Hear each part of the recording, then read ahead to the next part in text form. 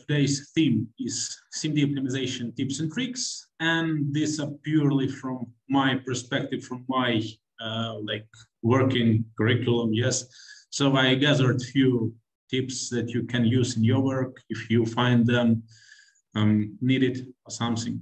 So this presentation is beginner plus level, so it's pretty straightforward and pretty understandable. Also, as per the timings, I've tried to speak it through all of the presentation, and it took me like 30 minutes or so. So in 30 minutes, we should be okay and good, and we can move up onto the questions if there are any.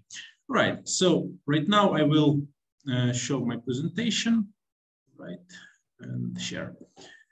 Okay, boom.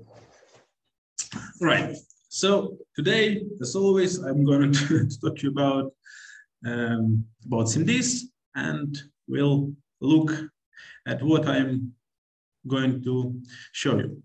Okay, so for beginners who don't know what are SIMDs, yes, SIMD stands for single instruction multiple data. And what that means is that unlike scalar operation, which, for example, if you want to add two values like A and B and take our result as in C, yes, so if you want to add 4 and get 4 of those results, you will have to do like 4 separate operations. A0 plus B0 equals C0 and up to C3, yes. SIMD operations allow to add, for example, or do some operations on these values simultaneously, but basically if you have some kind of vectors or some kind of data structure, yeah, you can add all of these guys in one go and result in all of those 4 C's, as you can see here, yeah, but with one single operation, be it multiplication, be it division, be it bit operations and stuff. So SIMDs are very rich and very fast and very nice in terms when you want to do some optimizing, to do some fast code. Right, so how should we load data in our SIMD vector? Yes, so if we have just simple variables, it's all straightforward. We simply just like do our int A equals something, and B equals something, yeah. So A plus B equals C, okay, it's pretty straightforward. But as we have our SIMDs, it's not that simple. So, for example, let's imagine this is a memory, and we have something like int32 vector. Yeah, so 4 bytes, 4 bytes, 4 bytes, and etc. In case of SIMDs, we have several types of SIMD vectors. One of them is AVX. It's the new one, so 256 bits or 32 bytes. Also, we have a vector that can store 128 bits. It's a SSE vector that was used in previous generations. And also there is an AVX 512 for the new processors, which are of 11th generation and higher. So I won't be covering AVX 515 here. We're just going to work with these older guys. But as you can see, as we have this simple int vector here, here is how our SIMD vector looks like. So we are storing all of those 8 points in one SIMD vector. So then we can move to other 32 bytes, etc. So if we have, for example, 128 bits vector, so we will store just these 4 guys here, the next 4, the next 4, and so on. How does it look in code? So pretty straightforward. Let's imagine that we have our int32 data vector, and we want to find some maximum value as we would work in this presentation. Yeah, we would find, how should we find the maximum value inside of our data array? We have our array len, we have our pointer to our first element, and we have our index. So let's start with this guy here. It's a vector. So as you can see, here's a SIMD intrinsic, and it right now in the first iteration, it will just store the lowest possible values out of int32t. So this guy here would store all of the maximums that we should process in all of our code, in all of our data. How should we load data in code? So into our SIMD vector. Yeah, so we should use our load queue unaligned SI 256. So this intrinsic allows us to load 256 bits integer type inside of our data array, inside of our SIMD vector. So for that, we need to reinterpret cast our pointer to 256i and simply just read our data. Then we can do this intrinsics max API 32 just to find maximum for 8 items simultaneously for each go. So this small cycle would allow us to process 8 items in one go by reading our data inside of our intrinsic data, yeah, and store the maximum values from all of the data inside of our mmmax intrinsic vector. And again, here we are using AVX vectors, as we can see, 256 bits length. We can do some minor optimization here that would allow us to gain the speed. So here, as you can see, we're using this kind of calculation. So we're just doing index plus 8 each time. So as we remember, index is an integer, yeah, and we can process 8 integers at a time. So we are simply doing it, yeah. And we are doing this access each time we are iterating through all of our data. But to optimize this issue, we can just simply reinterpret cast our data as the data PTR before the cycle. So we would have our M256i type before our loop, and just do this simple iteration via simply increasing our pointer. So if looking at speedups, so to process 50,005 elements with this guy, it took me 3 microseconds. And when I done this small optimization, yeah, just moved, just reinterpreted the data type of our data, not inside of the array, but outside, and iterated, which is much more compiler friendly and a simple iteration, unlike this one. So it gave me a performance boost 2 times. So we have here like 1.5 microseconds. And if you're wondering how long does it take for a normal scalar code to process this, it's like near 25 microseconds or so. So almost 10 times slower than this SIMD intrinsic. Okay, after doing this, we still will live with these leftovers here, as you can remember, yeah? So these 3 guys here, and we need to process them somehow. As you can see, yeah, these guys are green, and what we can do is do simple scalar processing. So we just can iterate from this index till the end. We just can compare each time. If our value less than next one, we can just rewrite our value and do a simple maximum finding, yes, procedure. But it's all okay if you just have one, for example, great vector of 50,000 elements and you're just processing 3 or 5 at the end. But imagine if you have an image, for example, 800 by 400, and at the end of each row, you have, for example, like 12 elements or 5 elements or 7 elements, which are not processed with SIMDs, but we should do this scalar processing at each end of each row. When I was optimizing such a method, which required that one, so I was thinking, why we can't just simply do something like this? So we should just take the last 8 elements and not process them via simple scalar processing, but use our SIMD processing.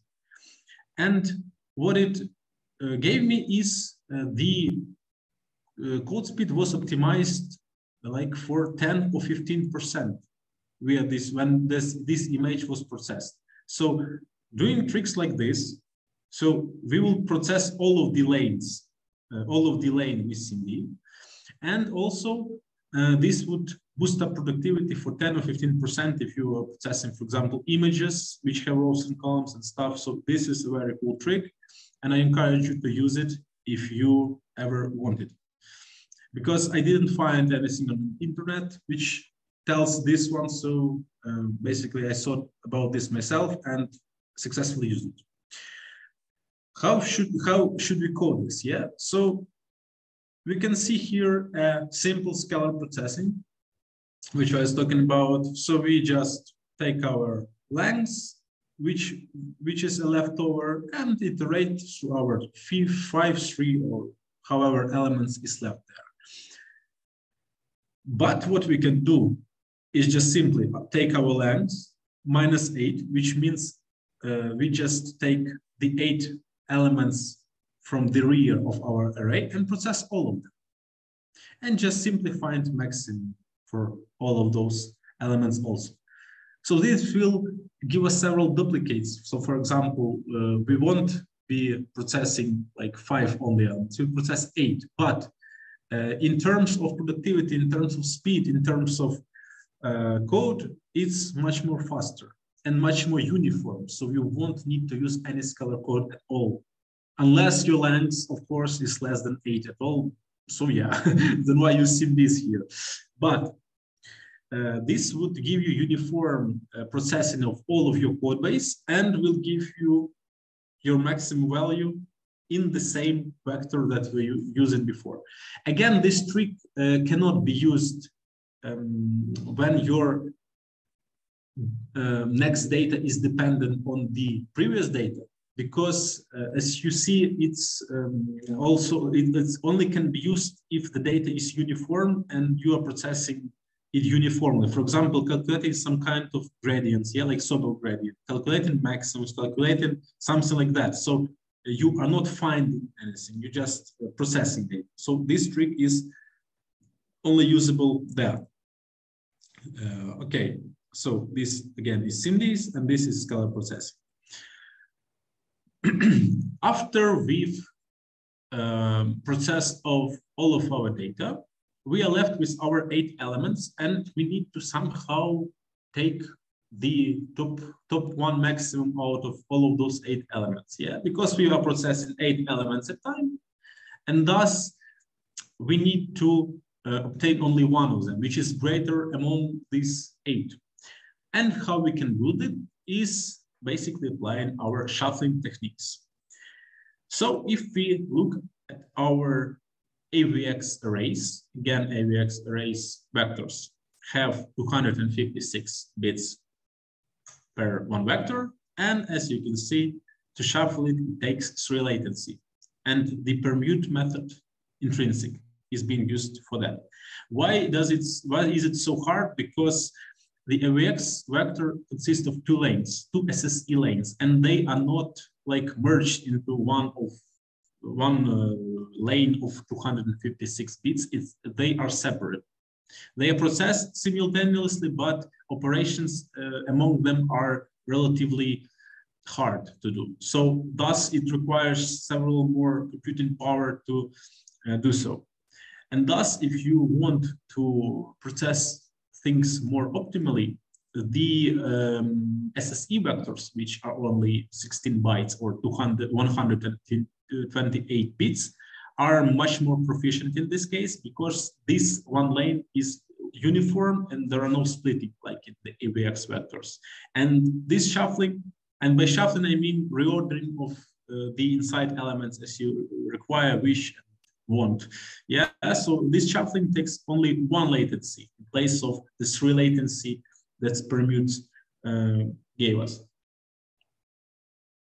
Okay, again, finding maximum value in our SIMD vector. So let us see how we should horizontally find the maximum value in our 8 elements that we found from all of our data. So imagine all of these 8 elements hold some of our potential maximums that we should obtain from all of that stuff. So first, what we should do is just split those two guys for 2 SSE vectors.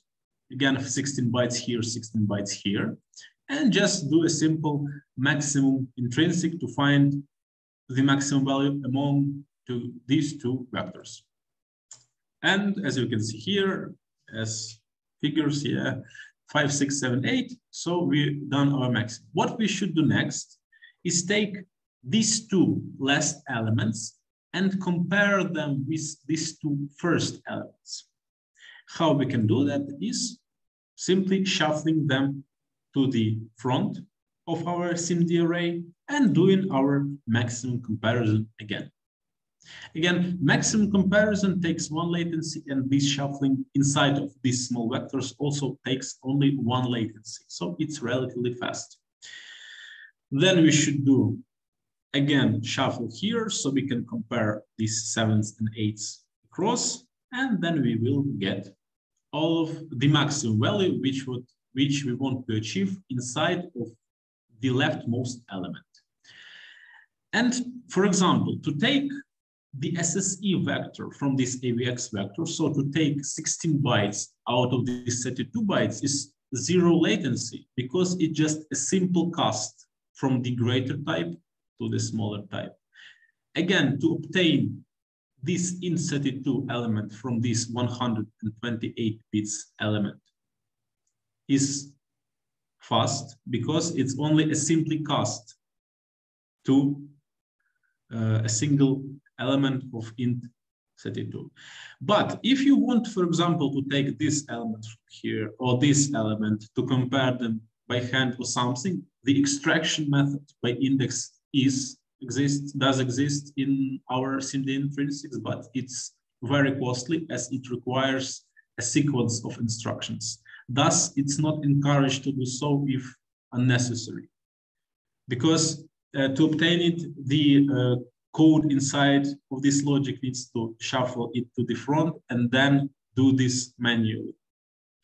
So if you, for example, wanted to compare each of these elements hand by hand, you would need to call all of those instructions that would result in all of those reshuffling and stuff, and it would be very slow.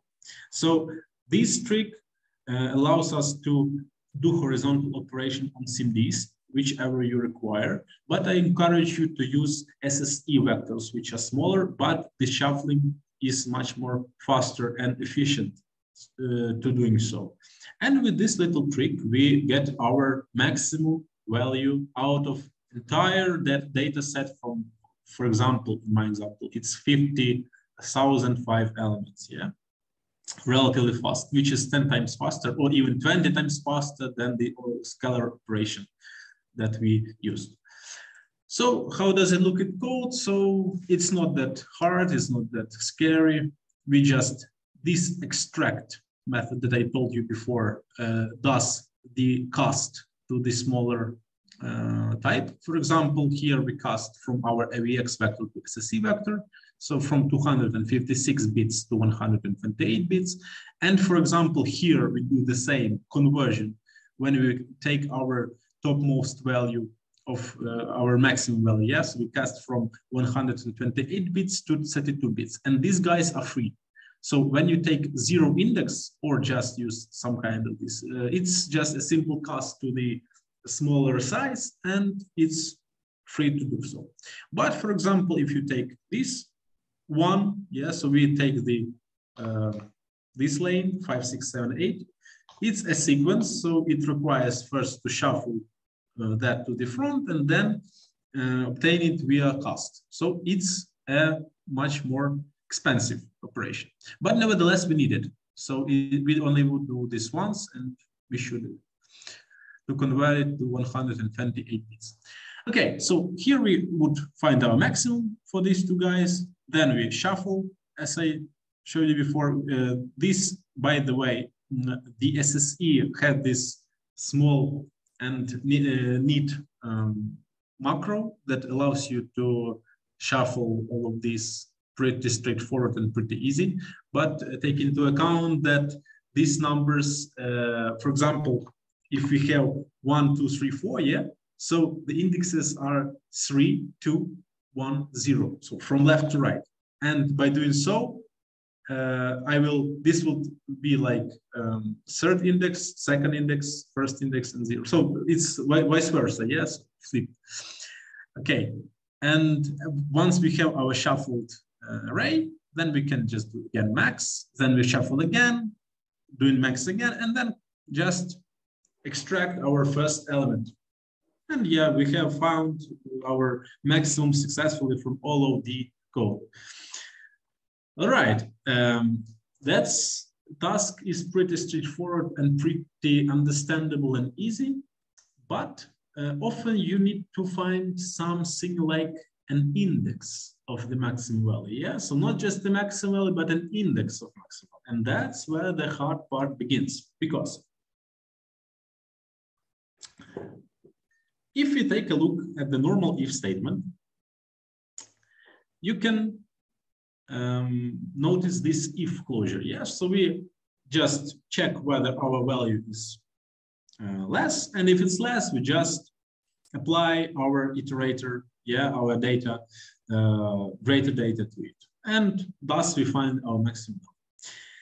And it's all right to do, but when we are doing SIMDs, these if statements, if you can imagine the SIMD is like high-speed lane as an autobahn, yeah, and an if statement is like a traffic light on it.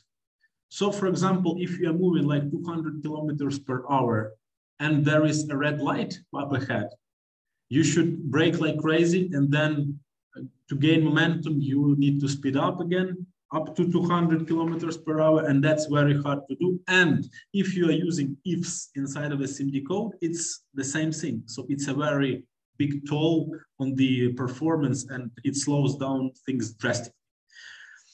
One way to avoid doing so is to resync if statements as they are. So what we can do is use bit operations to emulate these ifs. And what I'm talking about is, for example, doing something like this. So this code is slower because it's more understandable than the second version that I'm about to show you. But it allows you to get things pretty straightforward. So for example, here we have a statement that shows us that our current value is greater than the value that we obtained from data. And it can be 0 or 1 as it's a Boolean, simple Boolean flag. We cast it to int32 and add a minus at front. What this will give us is a mask. So 0 or all of bits set. So -1 is like all of our bits set in our number. And that's precisely what we need. I called it alt max is greater mask. Okay, what we will do next is just simply do an end bit operation, yeah, with our old value. And this will only leave the old value when it's greater than the current value. So if our mask is 0, this statement would become 0. Again, we can do not on this value to reverse bits and compare it and do end operation with our current data, yeah, the data piece. And this would only give some result if our current data is greater than the old one. So only one of these guys can be some value. By doing OR, we are always returning some kind of value, and we will write either the old value or the new value inside of our max value. So this statement doesn't have any ifs, though it's slower than the original, but as you can see, there are no traffic lights on these fast lanes. This can be updated and this can be improved by doing such kind of a trick. So you can use XORs. Again, as you can see, we use this masking with minus, yeah.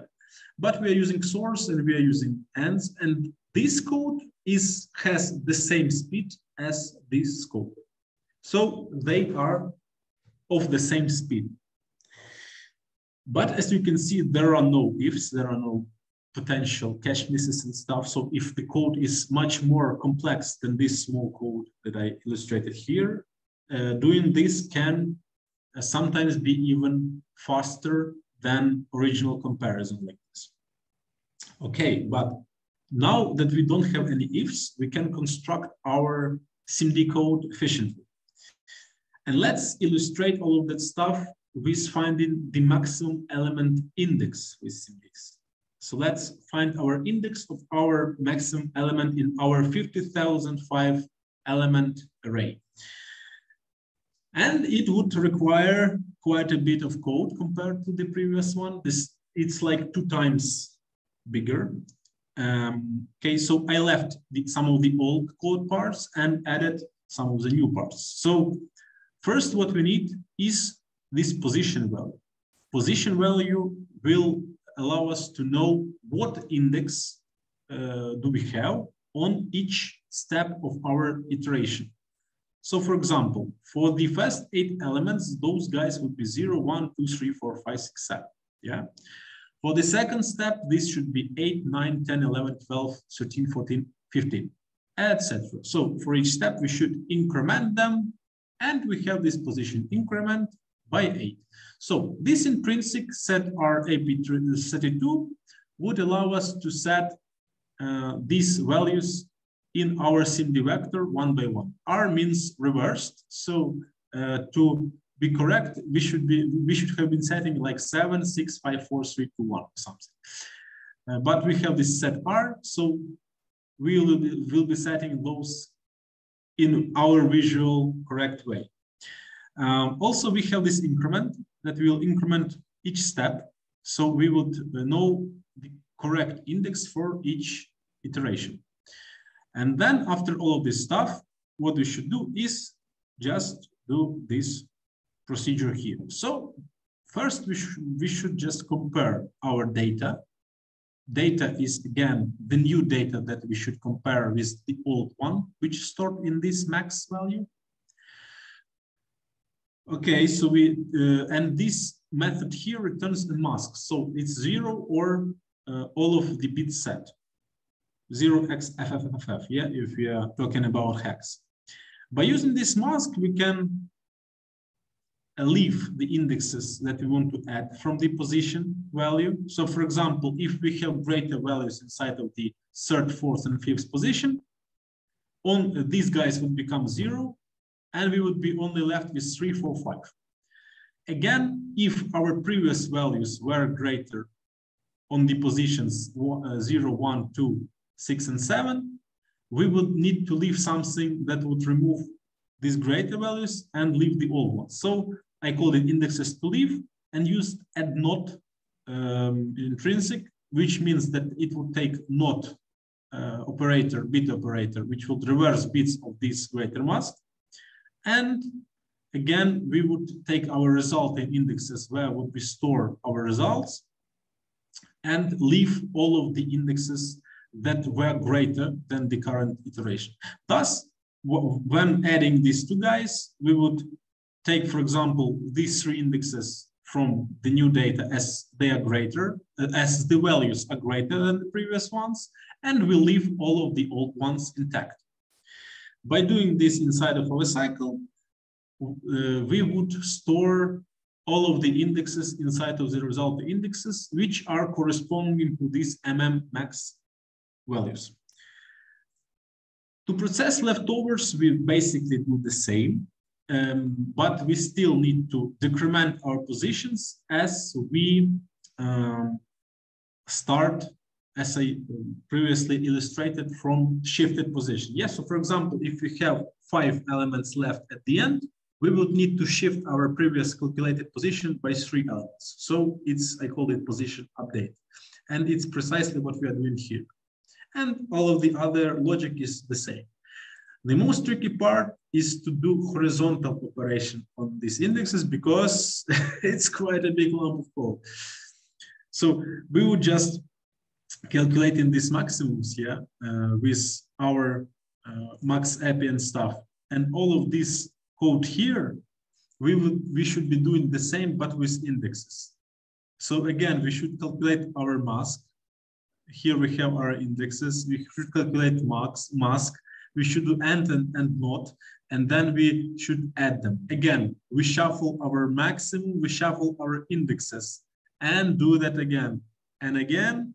And in the end, we get our one index that corresponds to this maximum element. Yeah, and we successfully are doing it. By the way, I will share this code with you so you can use it in your experiments, use it inside of your code if you need, yes, and tweak it a little bit maybe if you want. So what about benchmarks? As you can see, this scalar, max scalar means simple iteration with if comparison, and it took me 24.6 microseconds. As for the bit operation with source, that does not include any if statements and stuff, it took me the same time as this one. I tried using studmax on the vector, and it took me 3 times slower than the original scalar version. I was like, what? But it sometimes happens, yeah, because the optimizer can much more efficiently process your raw blunt code than the stud vector can.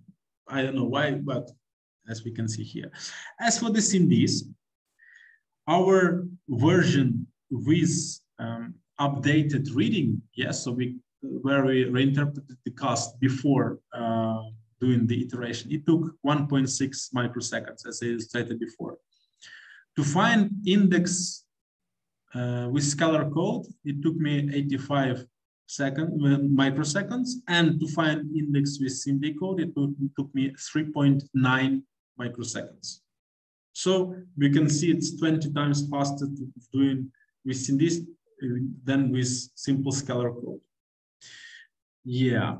So I thank you all for your attention. If you have some questions, you can ask them.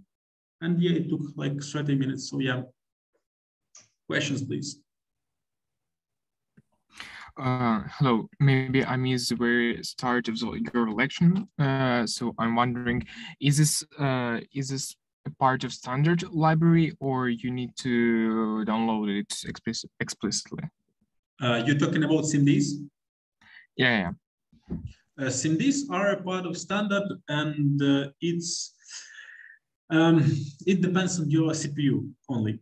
So if you're, for example, using MSBC compiler and using some kind of relatively new CPU, for example, something like 2015 or something, you can use AVX instructions, and all of the intrinsics are available. Also, it's available on most of the compilers, so I think it's a standard as it is. So it only depends on your processor. Like, for example, if you have the newest processor of 22 year, yes, this year processor, you can use AVX 512, which is even faster and can process bigger things. But nevertheless, you can use SSE on all of the processors. Yeah, Christian. Alex, question. So you said about processing the tail of the array. Yeah.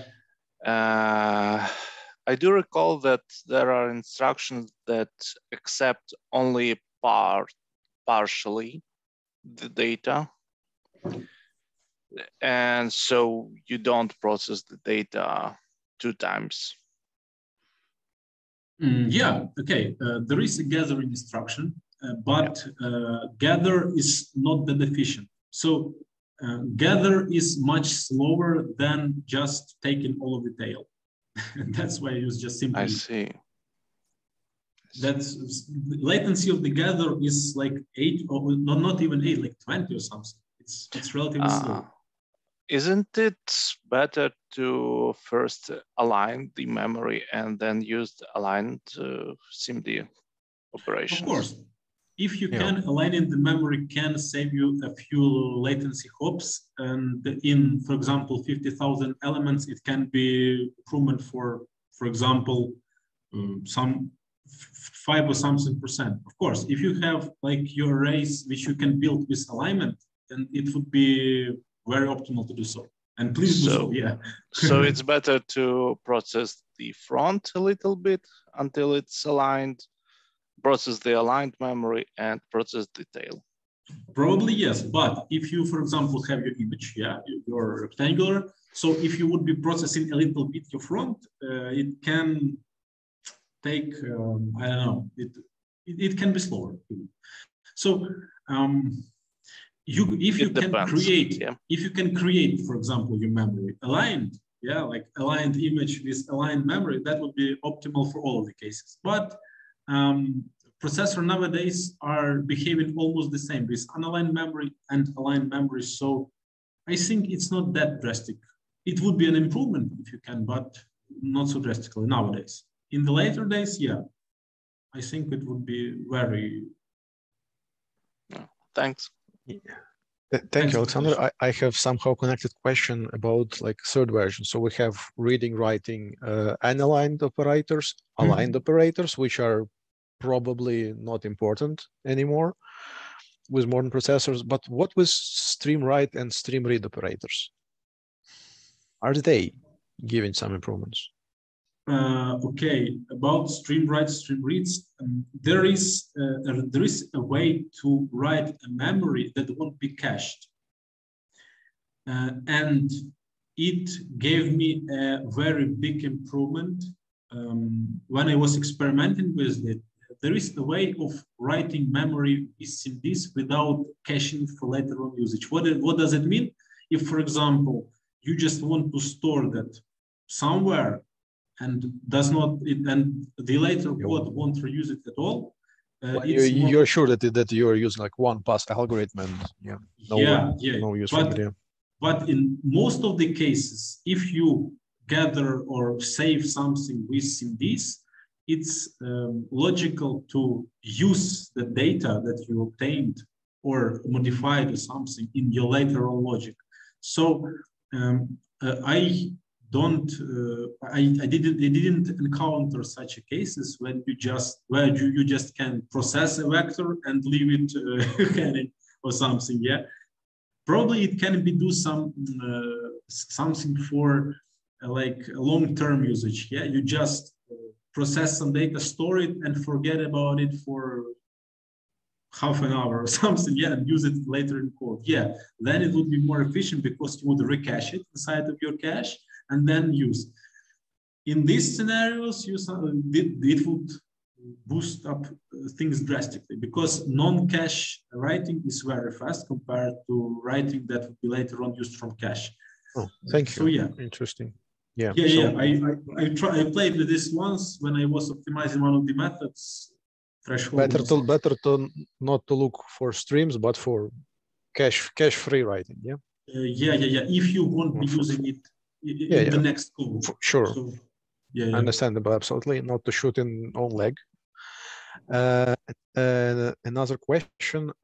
You showed two examples. One was how to deal with this annoying tails, which like ruining all beautiness and often usefulness of SIMD optimization. What is preferable of these two cases? Like, what are pros and cons?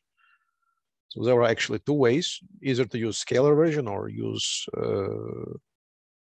pros and cons. So pros. Okay, it's a nice question. Yeah, because I can tell you about cons as I use it inside of my code and I optimized this stuff, some of my methods. Okay, pros is that first you gain speed.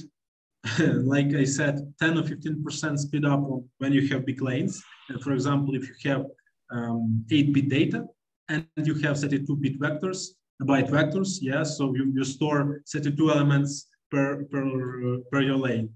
And for example, if it's not dividable, and you need to store like 20, you have this of leftovers of 20 elements or so. These are very vast amounts. So processing it via scalar is for example, 200 or 300 rows would take a very big amount of times. Okay, so the pros is speed. Also, I would say that the pros is uniformity. So there won't be any scalar code at all in this SIMD processing. The cons. Yeah, the cons. I was also greatly concerned about uniformity. You know, when you actually process one part with one set of instructions and other part with other set of instructions, they are actually having like differences on machine level and the like machine precision for scalar operation and for SIMD operation can vary just a bit, but this bit could give annoying. And it's not pretty if you write like SIMD code and then also always you can process the scalar tail. Yeah.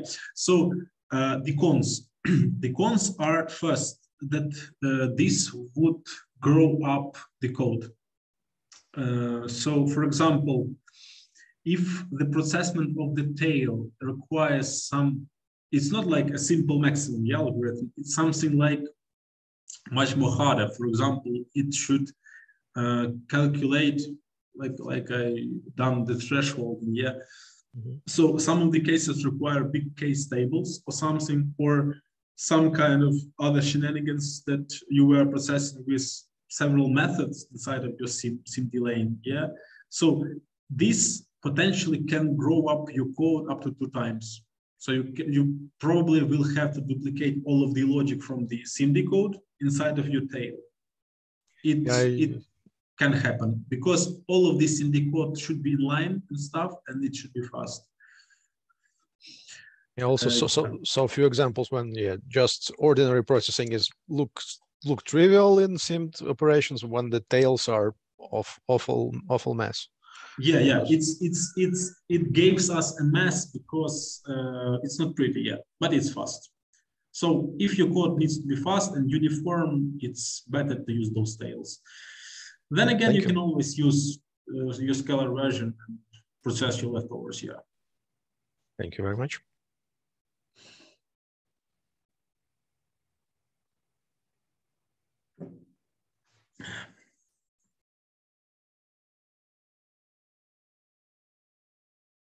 I think that is it.